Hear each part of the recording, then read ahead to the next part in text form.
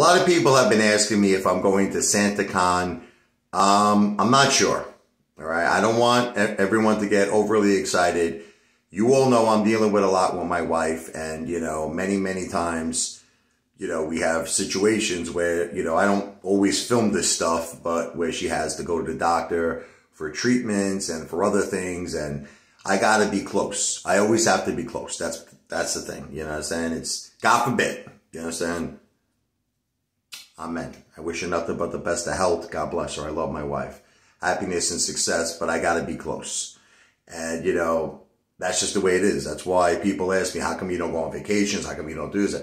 It's all because I got to keep my wife close to the doctor. People don't understand. She's dealing with stage 4 breast cancer. I don't want to bring this up because it breaks my heart, but it's a very serious thing. And, I don't know if she has a good day, I might go. I really might go. If everything is okay and it looks okay, I might just do it. I might take the risk. I might do it. I like doing things in Jersey. Manhattan is still far from me, but people don't realize that I live in South Jersey, not North of Jersey. South Jersey, okay? South Jersey is far from Manhattan. That's a good hour and a half, 2 hours away.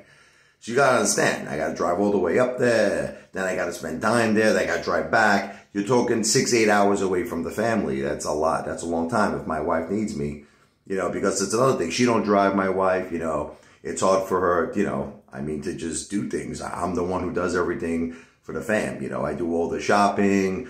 I do everything.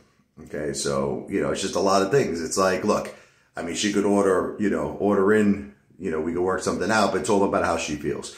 So we'll see what happens. I can't guarantee it. If my wife needs me, family has to come first. And I hope all of you can understand that. But if I'm not there, I'll be with you all in spirit, and I'll be cheering for GameStop, and I'll be cheering for all of you, because I want nothing more than for GameStop, AMC as well, to do very well.